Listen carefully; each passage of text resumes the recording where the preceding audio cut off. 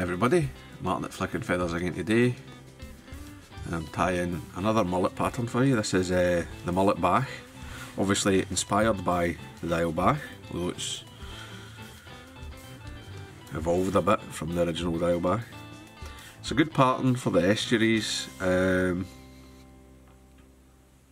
it'll catch more than mullet. I've caught black bream here, which is a snapper, and sea bass, or bass if you're in Europe, right, depending on what the nomenclature is of the species where you live.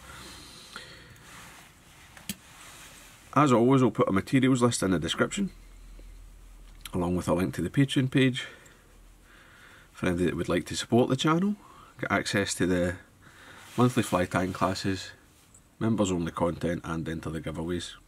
You can also subscribe, hit the bell button, hit the like button, share the video, watch it all the way through. That all helps the channel. So I've got my hook and my vise. This is a size 12 Kamasan B170. You can use the full and mill all-purpose medium, something like that if you want. And I've got a wee red bead on it. Now you can tie it with one red bead or two, up to yourself. The two beads you get a bit more weight and a wee bit more flash. And glass bead catches the light, so it transmits it. I mean, probably carry both really, that's what I do. I've run on some brown thread. This is Uni 80 and camel actually, but any kind of brownie thread's fine. I've got to catch in my tag, which is Globrite number 4, and I've got 10 strands. And just catch it in, and then just ease it back until it's behind the bead and you've got no waste. Oops, slipped it. Too busy talking. Same again, just pull that in, then back down to the start of the bend.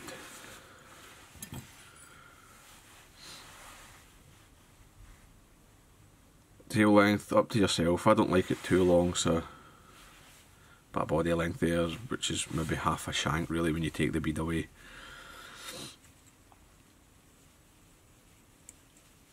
Just tidy that up. Now I'll tie in my rib, which is just gold tinsel. I suppose you could use holographic if you want it. I'm just using Uni. It's double-sided,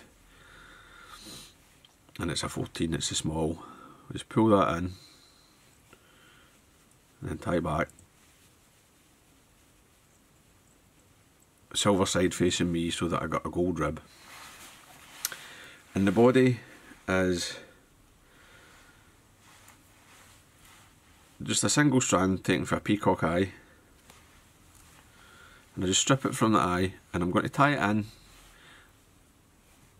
just by the wee tag that comes off the rake, so that wee sort of bit of skin or whatever it is from the quill. See against my finger there, that wee white speck, so that I got all of the usable fibre. So I'll tie that in, and I'm going to go forward, tidying everything up, touching turns, making a nice underbody of thread. You don't need to make it super smooth like a tinsel body, but I want it fairly smooth. Now, because it's just a single strand of peacock herl, I'm going to put some varnish underneath it. Now, varnish is not the strongest or best. It's not really an adhesive, but it is better than nothing. I'm not going to use super glue because this fly is going to be used in salt water, and cyanacrylate is not salt waterproof. So I'm winding this towards you because of the side of the eye that I took it over, right? So that when I wind it, the herl is on the back edge and the quill doesn't flatten it. It gives you a nice sort of rib effect as you go forward. And I'm just going to come right up to behind the bead, catch it in, fold it back, take it 2 or 3, maybe even 4 turns over it, tie it off. Now if I'd taken it from the other side of the eye, so I took it for this side, if I take it from that side I would have to wind towards myself to get the same effect. And then I'm going to count a rib with my tinsel, so that has to come towards me on this case.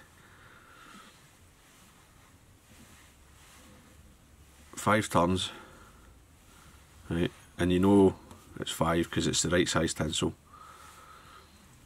And then because that's coming the opposite direction, take a turn over the material and one on the thread, and repeat that and fold the material back, tie over it. And what that does, it stops the material trying to pull your thread back down the spiral, right, because they're actually, although I'm winding towards myself with the tinsel, it's on the same, that makes it on the same spiral as the thread's turning, and it tries to pull the thread back, right, so that lock and turn onto the shank of the hook prevents that from happening. I mean, you could just whip finish and you'd be done here if you wanted, but I'm going to take a wee pinch of Peacock Spectra flash dubbing, very, very sparse, don't need much. I'm just going to fill in that space at the back of the bead, stabilising everything. Keep it nice and sparse. There's a tiny touch more for the whip finish. So I'm going to tie 2 whip finishes, as I like to. And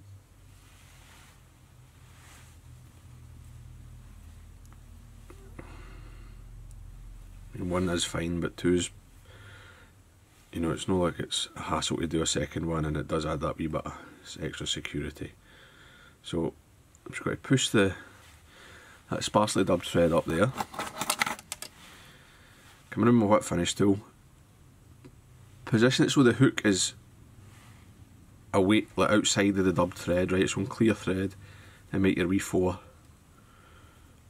so that when you tie the whip, it's the leg, right, that makes the knot, and that's the dubbed thread taking over it. When you pull it, you'll feel like it will nearly seat, and then support your hook, give it a wee tug, and you'll feel a wee slip, and then it will lock up, and that's the knot fully seating. And then I'll just take a 3 turn, it's fine here, behind the bead, and that will just slide in behind that dubbing, and that's you're super secure.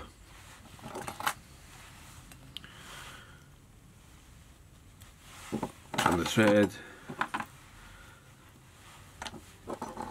and then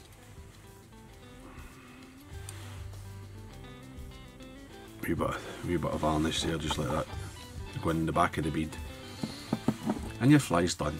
So I hope that was useful. I hope you enjoyed it. If you did, remember to give me a thumbs up below, and I'll see you for another video. Tight lines, guys. Bye.